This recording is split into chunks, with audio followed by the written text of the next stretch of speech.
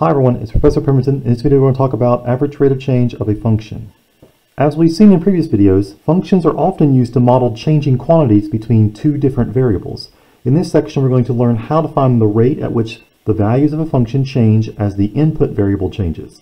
So in this video we're going to compare the rates of change at 2 points using average rates of change near the points, and also to describe how the two quantities vary together at different points and over different intervals of the function. So average rate of change. One example about average rate of change is something that you're very familiar with. Let's say we take a car trip and we record the distance that we travel every few minutes. The distance will be represented as the lowercase letter s. It's going to represent the amount of distance traveled as the function, and the travel time will be lowercase t. That'll be the input variable. So s of t, the function will calculate the total distance traveled at the time t. One such graph that we can actually calculate the distance of our trip is actually shown below. The graph shows that we have traveled a total of 50 miles after 1 hour, 75 miles after 2 hours, 140 miles after 3 hours, and so on. So I've labeled those points on the graph. 1, 50, 2, 75, 3, 140, and we also have 4, 200 on the graph. Notice that the horizontal axis is representing time in hours that we have actually driven the car, and the vertical axis is represented as lowercase s, which is in miles, the total distance traveled at the time t. We can actually find what's called the average speed between any 2 points on the trip when we actually calculate the distance that we actually have driven by taking the distance that we actually have traveled and dividing by the time elapsed. So average speed is the distance traveled divided by the time elapsed between two different measurements that we actually have taken during the trip. So let's say we take the trip beginning at 12 p.m. What's the average speed between 1 p.m. and 4 p.m. using the graph of the function given? So notice that the trip starts at 12 p.m., so there are no hours passed since we actually started the trip, so t equals 0 hours. That means at 1 p.m., that would be 1 hour has passed, so that would be s of 1. That's the distance traveled after 1 hour of traveling after 12 p.m., or that would be 50 miles using the graph. And then s of 4 would represent the distance traveled after 4 hours of driving, which would be 4 p.m., and that would be, the distance would be 200 miles. Using the graph. So how do you calculate average speed? Well, average speed is the distance traveled. Well, we've traveled from 200 miles was the calculated distance at 4 hours after the trip started, and we have calculated 50 miles after 1 hour since the trip started. So we have traveled 150 miles during the 3-hour period of time, and so that means we have driven 50 miles per hour on average during that time period. We can also find the average speed over different time intervals. We didn't actually have to start at 1 p.m. and end at 4 p.m. always. Let's say we want to find the average speed between 2 p.m. and 3 p.m. So what's our average speed between those two different times? So s of 2 would be the distance traveled after 2 hours since the trip started, which would be 2 p.m. Well, notice from the graph that we have 2 hours. We've driven actually 75 miles, so that's s of 2. S of 3 is the distance traveled after 3 hours since the trip started, which would be from the graph when t equals 3, the output value is 140. So that'd be 140 miles for s of 3. So now we can calculate the average speed since we know both output values and both input values. We know the distance traveled and we also know the time elapsed. So the average speed would be the distance between the two different measurements. We had 140 miles after 3 hours. We also had 75 miles after 2 hours. So that'd be a difference of 65 miles during that time period. And we also had a time elapsed of 3 hours. Subtract 2 hours between our two different measurements. And so 65 divided by 1, or 65 miles per hour during the time period between 2 p.m. and 3 p.m. for our car trip. So notice between these two different measurements, we actually calculated the average speed between 1 and 4 p.m. Our average speed was 50 miles per hour, but over a different time period, our average speed was different. Between 2 p.m. and 3 p.m., our speed was actually faster. So you may have noticed from our last two calculations that finding average rates of change is actually very important in many contexts. We want to find out what is the average rate of change of a function because not always going to be talking about the average speed of a car trip. So we're going to be given a function, we're going to find out what is the average rate of change of the function over an interval, rather than only being concerned with the rate of change in the context of average speed. So the definition of average rate of change. The average rate of change, or sometimes abbreviated ARC, of a function y equals f of x between x equals a and x equals b is defined this way. Average rate of change is the change in the y values, or the change in the output values, divided by the change in the x, or the change in the input values, over a time interval So notice that you're starting at x equals a and ending at x equals b to calculate the average rate of change. That would be the change in the x, or the b minus a would be the denominator. And then your change in the y values would be, you have to actually calculate the y value yourself if they're not given. So you substitute a into the function to get f of a, and you plug b into the function to get f of b. Well, we want to find out the change in the y values. That would be f of b minus f of a, the difference between the y values. Now notice that the order is important. If you do f of b subtract f of a, then the denominator has to be b minus a, because that would be the y value and the x value at the right endpoint of this interval. And notice that f of a and a are the second term in both the numerator and denominator because that is the left endpoint for the interval when you want to calculate the average rate of change of the function. The average rate of change is the slope of the secant line for a function's graph starting at x equals a and ending at x equals b. So in other words, if you take the slope of the secant line, it's the slope of the line that passes through the points a comma f of a and b comma f of b. So let's say you have some graph of a function y equals f of x, and you want to calculate the average rate of change, which turns out to also be the slope of the secant line.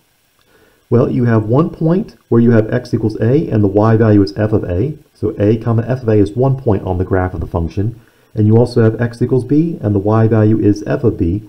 So another point would be b comma f of b.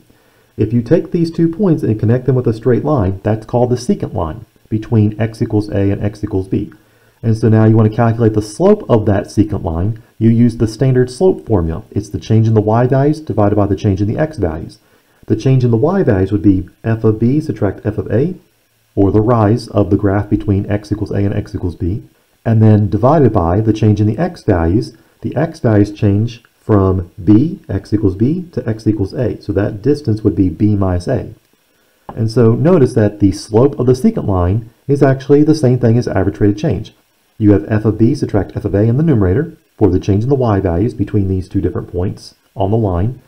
And you have b minus a, which is the distance between the x values between the 2 points on the graph of the secant line. So example 1, average rate of change. We're going to find the average rate of change, or the slope of the secant line, over an interval. For the function f of x equals the quantity x minus 3 all squared, whose graph is shown below, determine the average rate of change between the following pairs of input values. So number 1, we're going to find the average rate of change, or the slope of the secant line, between x equals 1 and x equals 3 on the graph of this function. So the first thing to do is actually find out the y values for these 2 different x values, because the x values are given, but we also need the y values to calculate slope. So when you substitute an x equals 1 into the function, f of 1 will turn out to be 4, and when you substitute an x equals 3 into this function, you will have f of 3 is equal to 0. So now that you have the 2 points, one point is at 1 comma 4, and the other point is at 3 comma 0. If you connect those 2 points with a straight line, that's the secant line between those 2 points on the graph. And now we can actually find the slope of the secant line, or also average rate of change of the function from x equals 1 to x equals 3. So average rate of change would be f of b minus f of a, so that would be f of 3 subtract f of 1, divided by b minus a, or 3 subtract 1 in this case. So f of 3 was 0, f of 1 was 4, so 0 subtract 4 in the numerator, and the denominator is 2, so negative 4 divided by 2 is negative 2. So the average rate of change for the function from x equals 1 to x equals 3 would be negative 2, which is also the slope of the secant line between 1 comma 4 and 3 comma 0. Number 2, let's find the average rate of change of the function from x equals 4 to x equals 7, so a different interval this time. So again, find out the y values for these 2 different x values. F of 4 would be, when you plug 4 into the function, the output value would be 1, so f of 4 is 1. And when you substitute in 7 for x value into the function, you'll have f of 7 is equal to 16. So you have 2 different points on the function now. You have 4 comma 1 is 1 point on the function's graph, and you also have 7 comma 16. So again, if you take these 2 points and connect them with a straight line, that's called a secant line between x equals 4 and x equals 7. And now we can find the slope of that secant line, which is also average rate of change. So average rate of change is f of b minus f of a, which in this case would be f of 7 subtract f of 4, divided by b subtract a, or 7 subtract 4. And so the numerator is 16 subtract 1, the difference in the y values, and then the difference between the x values is 7 subtract 4, or 3, and then you have 15 divided by 3, or 5. So notice that the average rate of change in this case is 5, or the slope of the secant line in this case is 5, between x equals 4 and x equals 7. Notice that the slope of the secant line was a negative number between x equals 1 and x equals 3, and the slope of the secant line was positive between x equals 4 and x equals 7. So depending on what the x values are for your interval, you're trying to find the average rate of change or slope of the secant line, expect different values for the slope of the secant line or different values for the average rate of change because the interval has changed. Example 2. Now we're going to look at the average rate of a falling object. If an object is dropped from the top of a 220-foot tall building with an initial velocity of negative 22 feet per second, then the function that models the distance that the object has fallen is given by this function. D of t is equal to negative 16t squared subtract 22t plus 220. Find the average speed of the object, the falling object, over the following time intervals. So we're going to find out the average rate of change or the average speed of the object between t equals 1 and t equals 5 seconds. So this is just like the previous example. We have the function that we can actually substitute in t equals 1 and t equals 5 into to find the output value. So let's do that first. So if you plug in t equals 1 into the function, you'll have d of 1 is equal to 182 feet. And if you do the same thing for the t equals 5, if you plug 5 into the function, d of 5 will be negative 290 feet. So now that you have the output values, you can actually find the average rate of change or the average speed of this falling object between 1 second and 5 seconds. The average speed will be d of 5 subtract d of 1, all divided by 5 subtract 1. It's the change in the distance divided by the change in the time. So d of 5 was negative 290, subtract d of 1, which was 182, so negative 290 to subtract 182 in the numerator. The denominator is 5 subtract 1. The numerator is negative 472 divided by 4. And so you'll come up with negative 472 divided by 4, which turns out to be negative 118. Now keep in mind that the units are important as well in this context. The numerator is in terms of feet that the object has fallen. The denominator is in terms of time, which is in seconds. So this would be negative 118 feet per second. That's the average rate of change between t equals 1 and t equals 5 seconds, or in this case would be the average speed of the falling object. So number 2, this time we're going to find the average speed of the falling object between t equals a seconds and t equals a plus h seconds. So again, let's find out the output values first. So d of a, that would mean you plug a into the function for the values of t. So you have negative 16 times a squared instead of t squared, minus 22 times t, well that's 22 times a now because the input value is a, plus 220. If you simplify, you'll have negative 16a squared, subtract 22a plus 220. That's the output value whenever t is equal to a. And now find out the output value whenever t is equal to a plus h seconds. Do the same thing, substitute in a plus h in for all the values of t. So you'll have negative 16 times a plus h quantity squared, subtract 22 times a plus h in parentheses, plus 220. And now simplify like we have in previous videos. You have negative 16 times a plus h times itself, subtract 22 times the quantity a plus h, plus 220. You'll need to take a plus h times a plus h and use the FOIL method to actually multiply that out before distributing the negative 16.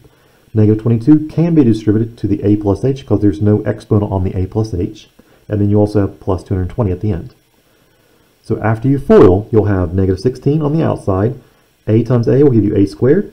A times h, and another a times h will give you 2 times ah, plus h times h will give you h squared. And so negative 16 times the quantity, a squared plus 2ah plus h squared, subtract 22 distributed through the a plus h parentheses will give you negative 22a, subtract 22h, and then you have plus 220. So now we have one more step before we can actually find out this output value. Distribute the negative 16 through the first set of parentheses to get negative 16a squared, subtract 32ah, subtract 16h squared, and then all the other terms just stay the same. Negative 22a, subtract 22h, plus 220. So that's the output value whenever the input value is t equals a plus h. So now keep in mind what we're trying to actually find. We want to find out the average speed of the falling object over this time interval. So we have average speed or average rate of change is the output value d of a plus h, subtract the output value d of a, divided by the change in the input values or the change in the t values. You have a plus h is the end value for the t, and then you also have t equals a as the starting value for the t values. So the numerator is d of a plus h, subtract d of a, but notice in the denominator you have a subtract a, that's 0, and so the denominator is just h. Well, this expression we've seen before. This is called the difference quotient. You have d of a plus h minus d of a all over h. So if we want to find the average speed between t equals a and t equals a plus h, we have the two different output values that we've calculated. So we have d of a plus h we calculated. That's this expression, negative 16a squared. Subtract 32ah, subtract 16h squared, subtract 22a, subtract 22h plus 220. And then we need to subtract the output value whenever t is equal to a. Well, we had subtract this expression. So subtract negative 16a squared, subtract 22a, and also subtract 220. So whenever you do that, you'll have some terms cancel out. You'll have negative 16a squared, and then you'll have plus 16a squared after the negatives distributed. You'll have negative 22a, and then again you'll have plus 22a, that's 0. And then you'll have 220, and then subtract 220, that's also 0 after you distribute the negative through the set of parentheses. So you have three different pairs of terms that cancel out or equal to 0, and so the only terms that are left over are negative 32ah, negative 16h squared, and subtract 22h in the numerator, and the denominator is still just h. Notice that all the terms in the numerator have an h in common, so you can factor out an h as the greatest common factor, or GCF, and so h is factored out. You have a negative 32a, subtract 16h, subtract 22 left over in the numerator, and the denominator is still h. And now if you're multiplying by h and also dividing by h, that's like multiplying or dividing by 1. And so the average speed or average rate of change of this function over this time interval from t equals a to t equals a plus h is equal to negative 32a, subtract 16h, subtract 22. So as we have just talked about, the average rate of change is calculated in the previous example actually is known as a difference quotient because we have a difference in the numerator and also a quotient for the entire expression. In calculus, you're going to use difference quotients to understand the behavior of the average rates of change over smaller and smaller intervals. And this method is called a limit process and actually is used to calculate what is the instantaneous rate of change of the falling object at any instant in time, not over an interval, but at one instant. What's its speed?